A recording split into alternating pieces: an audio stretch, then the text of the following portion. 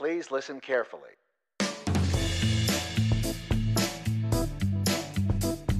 Well, hello, universe. Welcome to the Optimist Daily Update. I'm Summers Kristy. And I'm Amelia Buckley.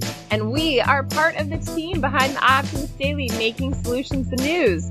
We bring you reader-funded solutions news every day in order to change the tenor of news media, social media, and the direction of your day to one focused on solutions.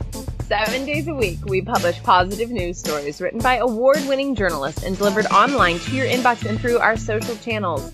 And also, we are sharing these solutions in a commute-worthy, walk-worthy, home office-worthy podcast. Today is Thursday, the 1st of October, 2020. Well, Amelia, it's here. October has arrived. How are you? I'm good. I actually greeted the new month pretty early this morning. I woke up at 6 o'clock and was wide awake, surprisingly, so I decided to go for a little run before it got really hot here today. So I'm feeling pretty energized this morning.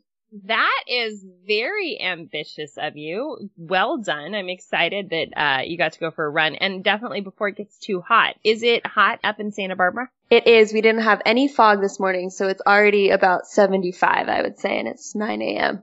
Yes, we are definitely having that extended summer around here. It is warm near my home as well. And this morning, I also, as you know, was up bright and early, and we took Cleo for her morning exercise where Brennan and I throw a ball. And the sun also, no fog, the sun was bursting through in a very bright way, and I actually needed sunglasses at 6:30 a.m. Well, 7 a.m. Anyway, so there's some optimism with the beautiful rising sun in this October month. There's lots of good things happening this month, right? We've got Halloween. We've got 2 full moons, I think, right? Yesterday was, last night was a full moon, and Halloween is a full moon. And we have our emotional inflammation webinar coming up next Friday on the 9th. Yes. So people should register for that. It's going to be exciting. We have our 2 guests that we had last week, Lise and Stacy, that we interviewed, are going to be back for a webinar. Yes. Lisa and Stacy will definitely be back. And also, Kristy may return to us at some point. We may get Kristy back here on the podcast, but, you know, if we do, if we don't, it is what it is. Fingers crossed. Yeah, fingers crossed. Miss her a lot. But how did you spend your day yesterday? I know work was busy. Anything interesting to share? Not really. I just worked most of the day, and I'm actually going to San Diego for the weekend. My boyfriend and I rented an Airbnb down there, so we're going to go do a little staycation-ish down in San Diego, so I was packing and getting ready for that, too. Oh, I love it. You know, the Airbnb market and all of the vacation rental market is just through the roof. All of the vacation rentals in my neighborhood for holiday are already booked. It's crazy. We are kind of trying to figure out what we're going to do for Thanksgiving or holiday. And it's amazing because people just want to go somewhere other than their homes. Definitely, if you own an Airbnb, now is a prime time for you. Well, today, the Optimist Daily has some pretty fascinating stories. We've got jetpacks and cheetahs and gardens. What got you excited to read the Optimist Daily today, Amelia? One that I really liked, actually, I've written a lot of stories for us about co-ops. I personally am a big fan of co-ops. I'm a member of one that's a little local grocery store here. But one that I wanted to highlight was the story, New Project is Saving Dying Restaurants by Giving Ownership to Employees. So this is a new project called the Main Street Phoenix Project that's actually in Denver, as opposed to what its name would suggest. But it is giving distressed restaurants, basically, instead of going out of business, it's giving the employees an opportunity to buy the restaurant together and turn it into a co-op restaurant. This is in really high demand right now with the pandemic because we're seeing a lot of restaurants facing hard times and facing going out of business. So this is basically an alternative that allows these little community restaurants to stay in business, stay afloat, and provides financial security for these employees because they now have an ownership stake in the place that they work at. The project is just getting off the ground, but they're planning on buying their first restaurant by the end of the year, and they plan to acquire 25 more over the next 2 years. So they're focusing on family-owned restaurants, struggling businesses, and restaurants that have even already closed to basically help these employees, give them the loans that they need to buy the restaurants themselves, and then they'll pay them back as they continue to flourish. So you've written a lot about co-ops, and just for everyone who's listening, you may have heard the term co-op, you may be somewhat familiar, but what exactly are the tactics behind a co-op? How does a co-op employee-owned restaurant work? Co-op is short for cooperative, and there's a lot of different types of them. If you're interested, we wrote a view, I think a few months ago about them that goes into more detail.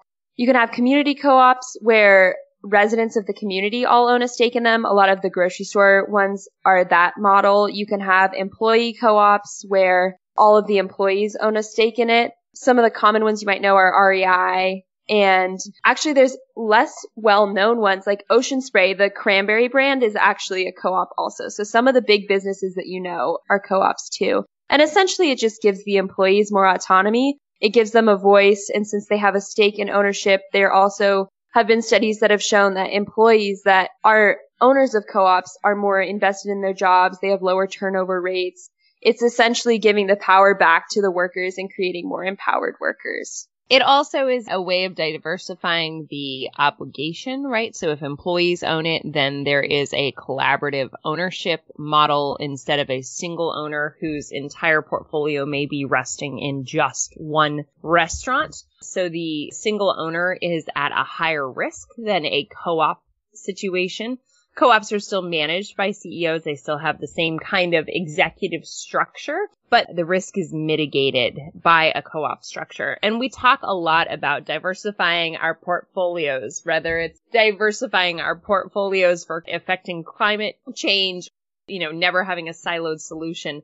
And that, in effect, is what a co-op does as well. So I think it's really interesting. I know that some restaurants are seeing an absolute boon because they have been able to convert really quickly into takeout and delivery-based businesses. And other restaurants that are not in that vein have really been challenged. So COVID has been a very interesting time because for some businesses and for some individuals, it has resulted in abundance. And that is a very strange thing to think about because there are a lot of people for whom it has not. So I like to see a lot of different solutions around helping people through this time. And hopefully they can get circular takeout containers. Yeah, let's hope. It's interesting that you mentioned how some businesses are doing well and some aren't, because I know Santa Barbara, we have such a mild climate here that the restaurants have been really effective at transitioning to outdoor dining. But this project is based in Denver, where I imagine the weather is turning colder very quickly and outdoor dining might not be as feasible. Yeah, exactly. We're going to lose that as the seasons change, losing that ability for outdoor dining. So normally we come up with a really creative and innovative way to transition from one story to the other, but we're just going to fly right over to my story today. Hey, look, I did it. I win. That was pretty good. That was pretty good. My headline reads, jet suits could soon help paramedics reach remote areas in no time. So I don't mean to sound like the sci-fi technophobe, right? The drones are coming and plastic eating microbes are going to eat our houses and everybody's going to be flying around in jetpacks. But guess what? That's actually the future. The jetpack story that I like comes out of the UK. It is a great, innovative way of recognizing that remote medicine and helping people who are in remote places could be better serviced by jetpacks. A company in England has created a groundbreaking exercise run by an air ambulance service that has recently demonstrated in one of the country's mountainous regions a healthcare worker swooping in on a jetpack and saving lost hikers. Now, of course, this was all an exercise, and this was not actually a real circumstance where somebody really needed to be saved. But the jetpack navigated rocky hillsides of the Lake District in northwest England.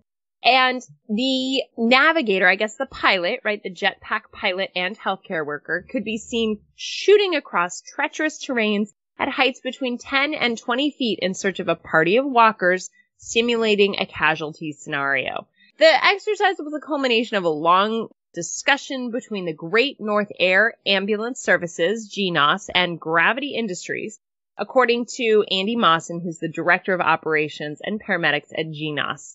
It's pretty cool to think about that individual human flight could be used. And I know that, we often have stories here in California because people are hiking all the time. I guess all over the world this happens, where hikers get lost or, parties get separated when they are in mountainous terrains. And the amount of time that it would take to find somebody could be days, whereas with a jetpack could be hours. So I love this story. I think it's kind of fun. I would love to fly in a jetpack. And I think that's a pretty optimistic idea. I think there's a lot to choose from on the Optimist Daily today, but jetpacks seem to perfectly align with all of the other stories I have talked about this week. I'm intrigued by this because normally they use helicopters for rescue missions, but the jetpack offers the advantage that you can get a lot closer to the ground than you can in a helicopter. So improved visibility and getting down low to find people, I think, would be one of the predominant advantages of it. Right. Well, and also covering big areas with jetpacks is probably not as realistic. But if you have information that a relatively refined area where a hiker might have disappeared or been injured, or even if you are in communication with the hiker who has been injured, you can get right to them. The helicopters and other, air ambulance is certainly going to be, once you've got the hiker, you're going to put them into the helicopter to zoom them to the nearest hospital if the injuries are severe. But I like that this is an extension of their capabilities as well. So I feel even better about getting out hiking, although it has been quite some time since I was regularly hiking. I did have kind of an exciting thing happen yesterday, speaking of hiking and outdoorsing. As I mentioned, Brennan and I have been going to a local private pool.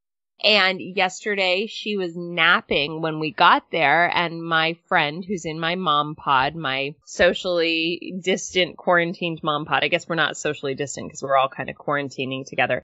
But my friend who was in my mom pod said, just leave her in her car seat right by the pool with me and you go swim some laps. And I actually swum laps for 20 minutes yesterday, which is the first time I think I have swum laps in almost 2 years.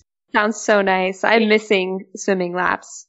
I miss the pool. It was heavenly to get to actually swim laps. And, I know that we may be entering a more aggressive lockdown and I feel like the pool may be taken away from me really soon, but we are being responsible and it is such a gift that I am able to do it right now. I am so grateful for it. Speaking of other things that I'm grateful for, there's a headline, yet another headline about pets. This one is how to enjoy the comfort of pets without actually owning one, which is funny, Amelia, because what were we talking about before we started recording today? We were talking about how tempted I am to get a pet, even though I do not have the space or time for one. As we were doing our morning check-in, I quote unquote brought Amelia a cup of coffee, aka I got one myself. And I came back holding my big furry Maine Coon cat Copper. Basically, I was trying to offer her some kitty cat love through the screen. And this story is great because it talks about some of the ways that you can interact with animals. You can, borrow them or pet sit or foster. So even if you couldn't have a pet yourself, Amelia, you could foster kittens. That's true. Saying kittens need fostering. Well, speaking of something that's a little bigger than a kitten, this project in South Africa is seeing cheetah populations recover. It's a good one about the rise of cheetahs in South Africa. We've got another story about animals. It's a big animal day today on the Optimist Daily. French law tightens regulations on keeping wild animals in captivity. So this is a law that is banning the breeding of wild animals in traveling zoos and in marine parks. So they're not going to be able to have whales or dolphins in marine parks anymore, and they're not going to have large animals in traveling circuses. We've also got cactus leather boxing gloves pack a sustainable punch. It comes from a company called Deserto, which is a Mexican-based company that is making boxing gloves out of cactus leather, which is super interesting and sustainable. What else do we have today? Let's see. We have a story about the number of young Black authors doubles to nearly 20% in the United Kingdom. A guide to growing a garden to feed your whole family. And as you know, we're kind of reallocating or reorganizing how we're thinking about where we're going to live for now. and we may just stay right where we are. So I am going to look at actually planting things my family can eat. A hydrogen-powered commercial aircraft successfully completes its maiden flight. And last but not least, we've got a story about how to reach the flow state in our distracted world. And that's just some good self-care tactics on how to increase your productivity in this really, really weird time. It's a lot of good reads today on the Optimist Daily Update. We're kind of brief in our check-in today. We're kind of all over the place, but I think that's just because I think we're both kind of ready for the weekend. We've got one more day to go, and then Amelia's off to San Diego, and I am off to the pool. But we're not there yet. So for now, thank you everyone for listening to the Optimist Daily Update. We promise to continue to share positive, solution-based stories with ideas on how you can participate in this changing world and ensure it is changed for the good. We promise to cover the current events with accuracy, legitimate sources, and offer you the information needed most to chart new paths for all of us. Please consider becoming an emissary on theoptimistdaily.com, and for just $5 a month, support reader-funded independent journalism. Be part of the solution-changing consciousness and addressing our world's biggest challenges with a problem-solving mindset. Let's keep the Optimist Daily free to all who need it, supported by those who can. Thank you guys for tuning in today, and we will be back tomorrow morning. One more day to go.